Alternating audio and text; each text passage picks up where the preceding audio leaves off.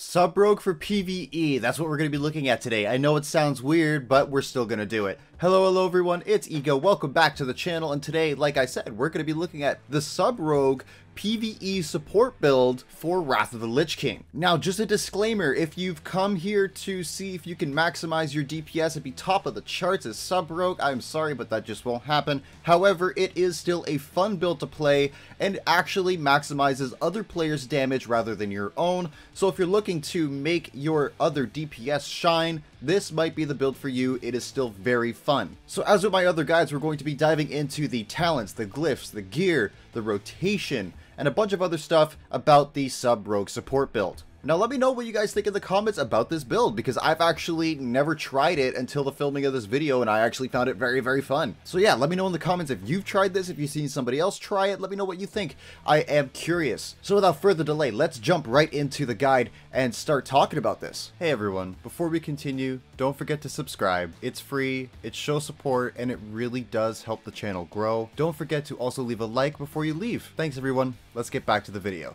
So of course I want to start with a little bit of an overview about this sub rogue support build. Now as I mentioned in the beginning, you won't be topping the charts with this build. However, that does not mean that it is absolutely garbage when it comes to DPS. You can actually still hold your own, especially if you master your rotation, which you will see more in the rotation section of the guide. Now, like I said, even if you aren't able to maximize your own DPS, sub rogue is a support build in this sense, so you are able to maximize everyone else's through things like Trick of the Trade. This build will allow you to keep Tricks of the Trade up so much more often than the other builds like Assassination and Combat. That's why it is a support build. Hemorrhage will give you an amazing damage buff to give to your party, and also you can keep things up like Exposed Armor on your targets, of course. Now, like I mentioned, I haven't played this build very much, but for the little bit that I have played it so far, it actually is quite fun. I enjoy it.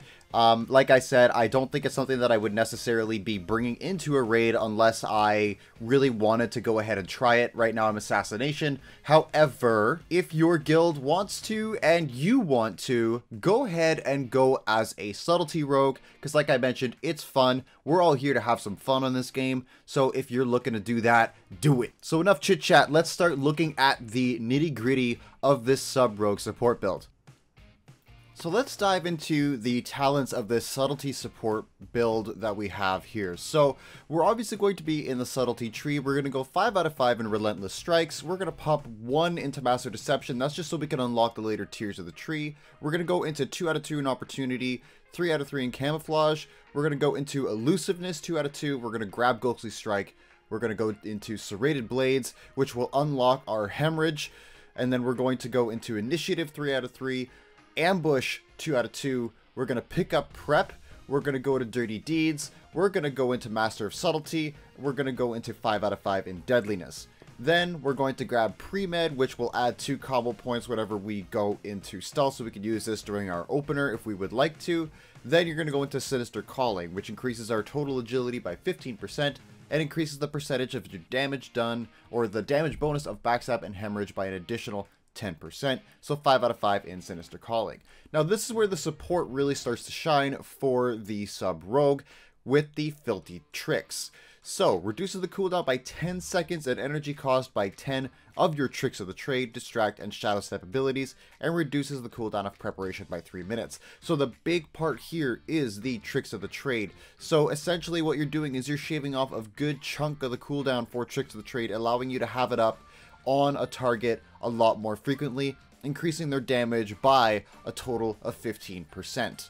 So this is going to be good if ever you have one DPS that clearly outshines the rest and you want to even push them further, give them that Tricks of the Trade consistently for that 15% buff. Then we're going to grab, of course, like I said, Shadow Step. We're going to go 1 out of 1. Honor Amongst Thieves. So Honor Among Thieves is going to give us the extra combo points whenever anyone critically hits within our group. So that's just going to give us some free combo points to put out as much damage as we can as a sub rogue. Even if we're not the most optimal spec for damage, there's no point in not trying to optimize it at the very least. Then we're going to go into Shadow Dance. Shadow Dance is going to be what we're going to use for our burst damage windows, for example, from a Berserking proc, or if you're going into Lust, stuff like that, you're going to pop Shadow Dance and you're going to spam Ambush. jumping into the combat tree. So we decided to go into the combat tree to maximize the amount of damage that we are able to actually do. Now, like I mentioned before, it's not going to be as good as assassination or combat, but we can at least try to optimize ourselves for damage so that we're not bringing our raid down. So 5 out of 5 in dual wield specialization, then we're going to go down to 5 out of 5 in precision, giving us that extra hit, and then we're going to go to close quarters combat. Now, as a subtlety rogue, you won't really ever be using swords, you won't ever really be using axes, you're going to be primarily sitting with daggers and fist weapons. And then we're going to go into lightning reflexes, which is going to give us that 10% melee haste, and then the last point you're going to go ahead and just dump it into malice for that increased crit chance. So that's going to be your talents. Now moving on into the glyphs. So the glyphs are pretty self-explanatory. You're going to want Glyph of Hemorrhage. Now because it's a support build, you're all about giving extra damage to your team. And the Glyph of Hemorrhage does exactly that. Increases the damage bonus against targets afflicted by hemorrhage by 40%. Then we're going to go into Shadow Dance, which is just going to increase our Shadow Dance duration so we can get more ambushes off during that little burst window, which is again maximizing the amount of damage we are capable of doing. And then we're going to go for, obviously, Glyph of Tricks of the Trade, which is going to increase the bonus damage, the threat redirection granted by our tricks, and also give it a 4-second increase in duration. So we're going to be giving that 15% buff for damage for an extra additional 4 seconds. Then for minor glyphs, you're going to go Glyph of Vanish, which increases your movement speed while vanish. Now this can be swapped out easily for another minor glyph if you're looking to swap it out.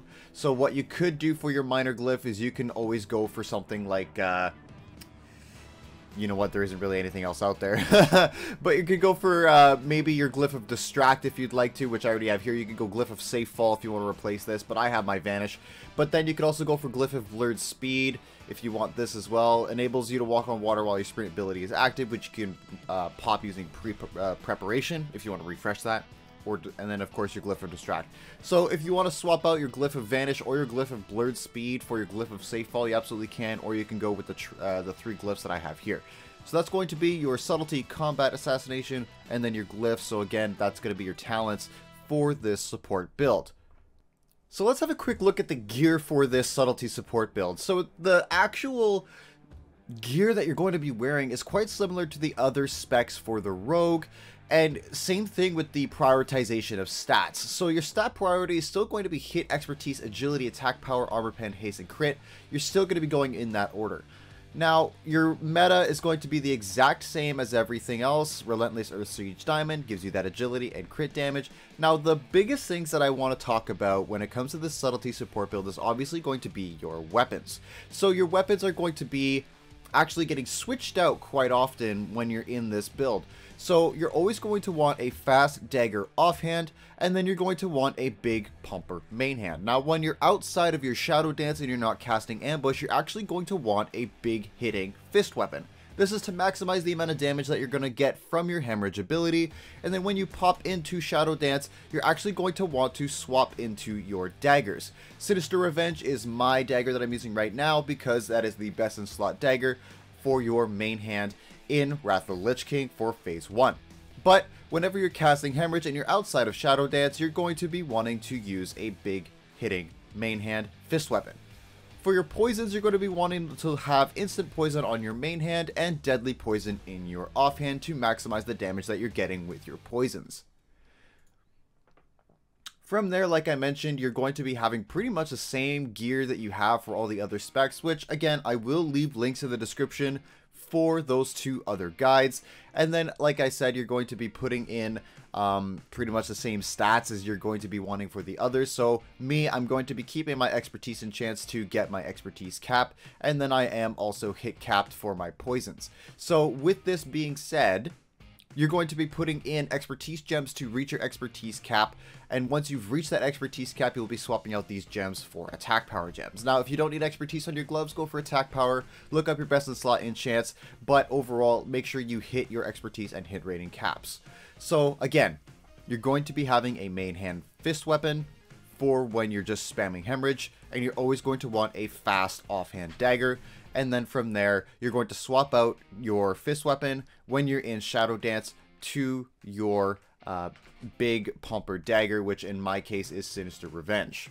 Now, the reason I don't want to, again, have Sinister Revenge on all the time is because I want maximum damage coming from my Hemorrhage, and that's going to come from a higher damage main hand fist weapon. Now, the macros that I'm using for this to swap is pretty easy. Show tooltip Hemorrhage, equip, and then insert weapon name here, and then cast a spell. Same thing for my ambush. So again, Sinister Revenge / cast ambush, and that's going to be how you're going to swap out your weapons when you enter Shadow Dance, as you can see. So I have my lovely little ambush macro here. So that's going to be pretty much for the gear and how you're going to manage this support build as far as your weapons and your gear and your poisons. Okay, so let's take a very basic look at the rotation for this support build. Now, I want to emphasize this once again, everyone. You will not be topping the charts with this build. This is entirely a support build, so don't expect to be pumping really big numbers, but you could still at least have a rotation to maximize the potential damage that you can do, okay? So you're obviously going to start stealth. You're going to go ahead and not be like me. You're going to put pre-med on your bars. You're going to start off with pre-med. You're going to open with a Hemorrhage, and you're going to put expose armor on the target to increase everyone's damage. You're going to do a slice and dice, and then you're going to continue to spam Hemorrhage, all right? So as you're spamming Hemorrhage, you're going to want to get your Garrote up, or yeah, your Rupture, sorry, not your Garrote.